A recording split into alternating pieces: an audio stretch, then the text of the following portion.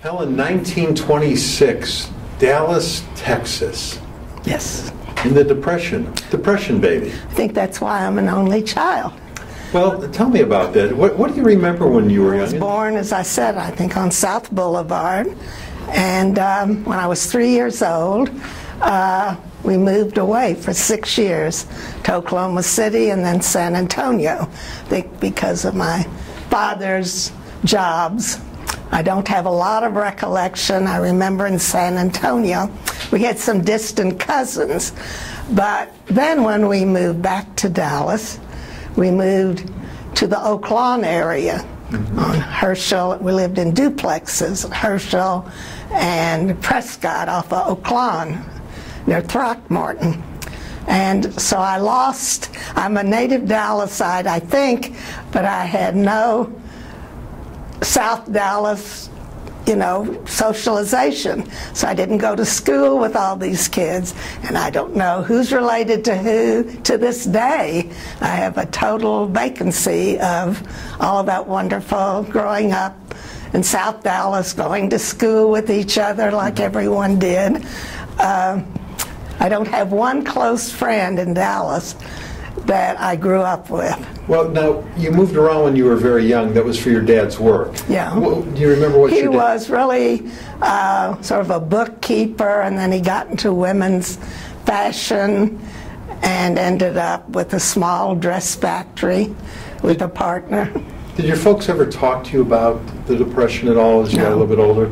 No, I really didn't ask enough questions. You always regret that you didn't ask your parents more about their life. Now tell me more about your dad got into a business with a partner. You just said, tell us more about that. Well, it was Marbrook, it was Bernard Marcus, and he was really the pattern cutter. And it was more sportswear, blouses, skirts, and my dad was the outside. He traveled on the road with the line to all of the stores in the Oklahoma, Texas area, all the merchants, a lot of Jewish merchants, and he took care of the books and the business side. And they had a few operators. It was very small, but it worked well. It was really just, I guess, toward the beginning of World War II, and so. Now, do you remember the war at all? Well, I actually went to college during World War II, so it was a very different kind of, at University of Texas, Austin, we have to say now. We used to just say UT, right. But it was a different kind of college life, which worked out great for me because it was more like a girls' school during the week because so many of the guys were gone and there wasn't as much competition for guys. So the girls really became very close, which I understand before wasn't the truth. This one didn't, in the sorority house, didn't speak to that one. But we really were like a girls' school. And on the weekend, with all the Army camps nearby, there were gobs of guys, especially a lot of the Jewish guys, would come to the Jewish sorority houses on the weekend for socialization. So it was a very different college experience. Now, was your dad, was he involved with World War I at all? No. Okay. I always think of my dad because he was the only one in his family that came, I think he was 16 and didn't speak a word of English, and got off at the train station and had a letter of directions to stay with a family in South Dallas who evidently took in boarders, and then, he just waited there until someone understood what he was saying and told him which bus to get on. Now, where did your dad come from? He came from Diersburg, Germany. Okay, and he was 16 years old, and he came by himself. He came through Galveston, actually. What did he tell you? He's 16, and his family wanted him out of Germany. I really, don't know what precipitated his coming, since none of the rest of his family. One brother, the two brothers came later, but he was the only one that came early. And did he ever tell you anything at all about that traveling, the trip, or anything? No. I just remember he came from Galveston and How he got from Galveston to Dallas, I don't know. Do you know what year it was that he came over? I think I've tried to look back. I think 1911 or 12. 1911, okay. You never saw your grandparents then on your dad's side? No. Okay, what about your grandparents on your mom's side? Really, my mother's family were from Germany. She was one of 9 children, and they came also young, one by one. But they settled in the Pacific Northwest. Very strange, in the northeast corner of Washington State, like north of Spokane, Washington, really near Canada and Idaho. Now, do you know why your dad was sent to Galveston and your mom to the Pacific Northwest? I know that my mother's family came because they already had an uncle that had a store in Colville, Washington. Right. So where did your parents meet?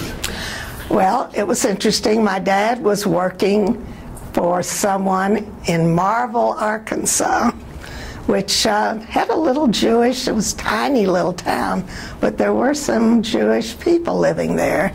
He was a bookkeeper. My mother had a sister living in Marvell who was expecting her 3rd child, so my mother came to help her sister.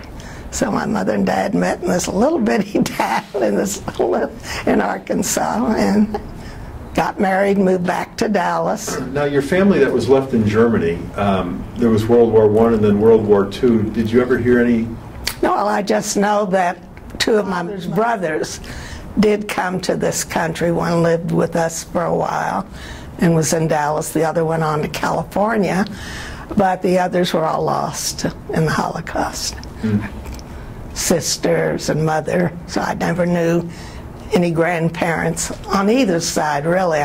Let's go back to high school. What was life like for you? Well, as I said, I lived in this Oak Lawn area with a small elementary school, Stephen J. Hay, which is another school now. It's still there. I think it's some sort of special girls' school.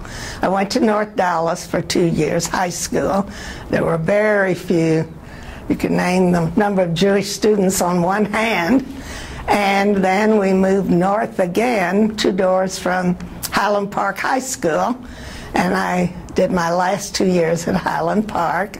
And there again, I really, didn't go all through Park City schools. So there were more Jewish kids there, but nothing like the South Dallas crowd. Right. So I always had some close friends, but I never had a crowd of friends, that I hear other people talking about, Now, your husband, Arthur, where did you meet him? Was it high school, college, after college? Arthur's 6 years older, so that's a big difference at a certain point in your life. So he was a native Dallasite, grew up in South Dallas with a lot of friends, and I met him just before I went to college in 1943, and he was finishing up at SMU. His father was really sort of a pioneer in the credit industry. He was credit manager of A. Harrison Company and really booked in the accounting department, but he knew credit was the name of the future.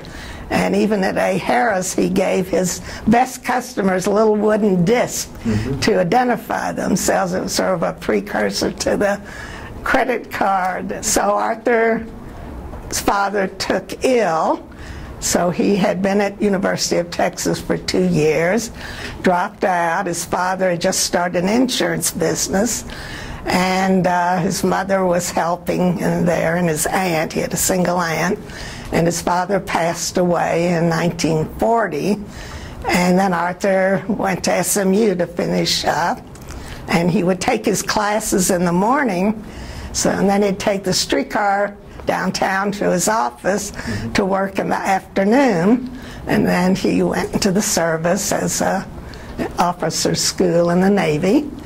And so most of our romance was via letters, and then when we dated, had a few dates before I went to college and he went to the service. Now, where was he stationed in the war? Well, he really did North Africa, he did D-Day, and then he did the Rhine River crossing. And he had some interesting stories. He always said he had a good war. And his last year he was at Camp Elliott in California, and I was in the sorority house, so he would go to the bar and get a roll of quarters and call me. So when the phone rang at the sorority house at midnight, everyone said, "That's Arthur."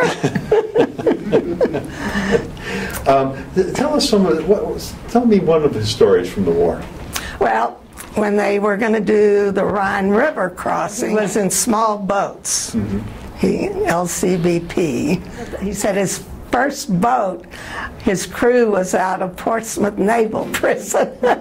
So he said he didn't want to turn his back too often.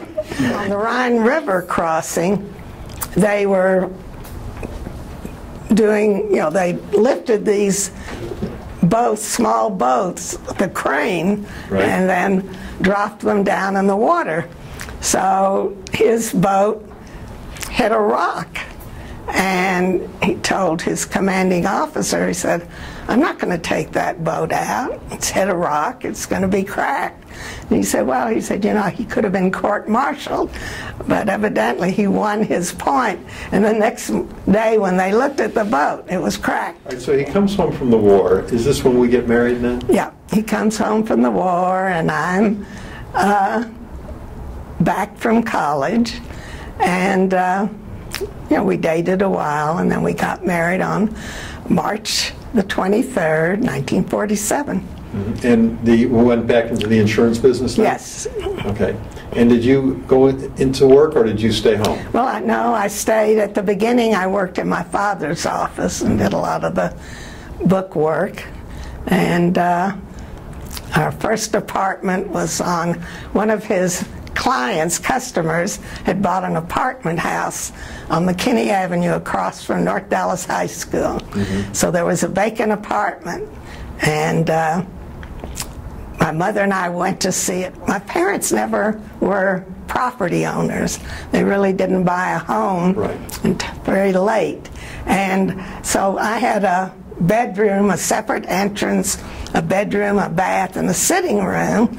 And I told Arthur after I'd seen the apartment, I said, "Oh, why don't we just, we have a great setup here, why don't we live there?" So Arthur set the tone immediately for our marriage. He said, "You can live with me in that apartment, or you can stay home and live with your parents." And what did you choose? Talk to me about your children now.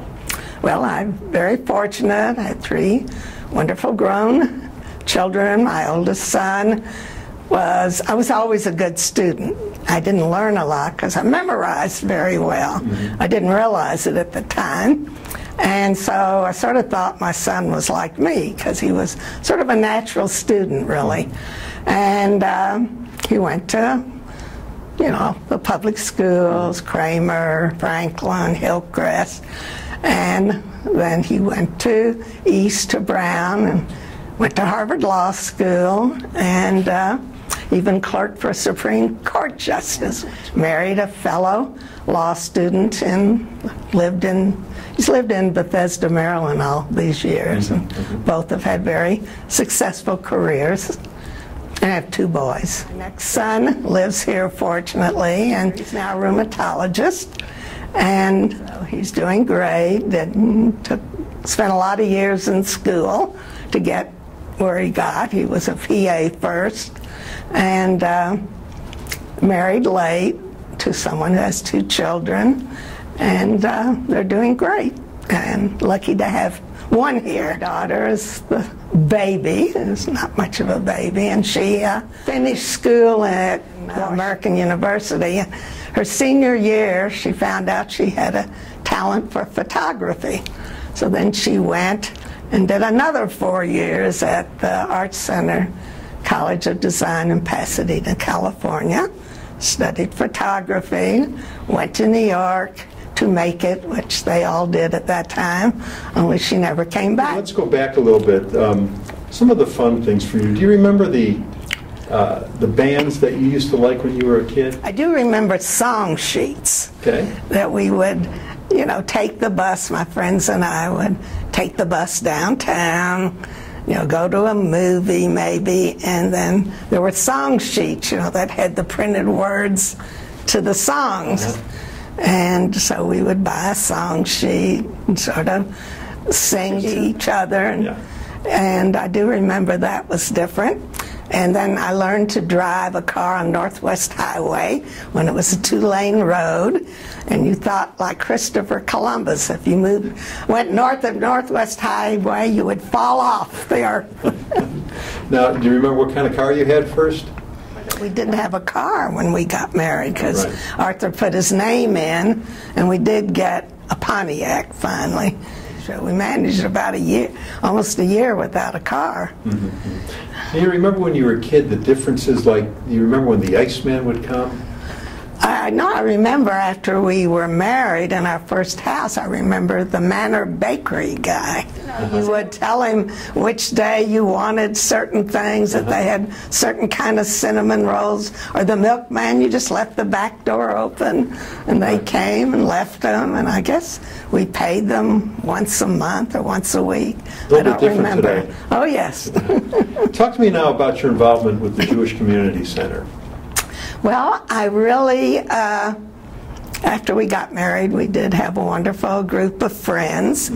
And I think the first, early on, starting in the late 50s, I volunteered a lot in the Sisterhood at Temple Emanu-El. And I remember I did the yearbook. That was my first job, to do this Sisterhood yearbook. And I was lucky to do it under a person who kept every step she did out of Pappard. And here I'd never done a yearbook. And of course we didn't have computers and discs, so it was all, you know, you farmed out different pages to different people, and they typed it up, and you went to the printer. And I did that, and I was treasurer of Sisterhood. And I guess the interesting thing was Pauline Chris and I did, Rabbi Olin at Temple Emanu-El did a significant book series, which was, I guess, one of the first literary things in Dallas. He sort of used the book as a format to a message he wanted to give. And it was very unique and amazing, you know, how many people came from all around. He retired, became Rabbi Emeritus, and we had to fill in these slots. He did one, and other Rabbi Klein did one. So I did that, and worked at Temple, did tours when the new building, Temple, opened there at Northwest Highway in Hillcrest. And then I sort of moved to Council of Jewish Women, and did a lot of projects there and enjoyed that. Your happiest time in your life? Oh, I think I was happiest when I had my kids, and I said, I did that so well, but only did it 3 times. It was my great talent.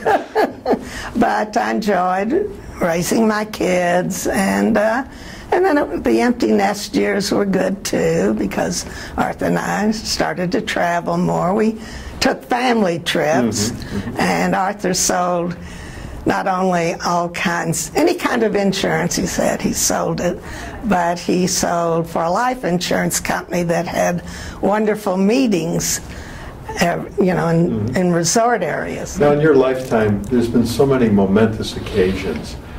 Of course, you were born around the Great Depression. It was World War II. Was there something that really affected you or your family? I do remember what I was doing when I had the radio, the television on, and heard about the Kennedy assassination. Where were you? Well, I had had a party the weekend before and had borrowed table and chairs for some friends, so I was walking across the den where the television was to return some of these items that I had borrowed, and it was a terrible shock. And then more shocking to see the Ruby shoot Oswald right in front of your eyes on television. What do you think was the greatest invention in your lifetime? Well, I guess all the computer things. Now you have 5 grandkids, 3 biological, 2 are step-grandkids. Knowing how you were raised, in knowing how kids today are raised, what advice does Grandma have? Each generation is so entirely different. I know, our generation, the guys come back from service, some of them had to finish school. They wanted to get a job, go to work, get married, and raise a family. And I remember being at a brunch, and one of the guys said, "What's all this being happy and fulfilled?" We just wanted to get a job and make a living. So there's a lot of difference. And I think about our parents that came over, a lot of them for Europe, couldn't speak English, had to make their own way, and how our kids are raised today. Even I sent my kids to college and I didn't take them, and they found their own places to live, but now it's even more protective. Now when kids go off to school, they like buy them a trousseau and get them there and set up their rooms. And I don't know, it's just different, and times are different, so I don't think you can, I think my group's years, I think between World War II, those years were peaceful years. The world was simpler. Most of us that worked hard, saved our money, we didn't need, 3 cars and all these gadgets, and we had a good life. Mm-hmm. Thanks for doing this today. You did a great job.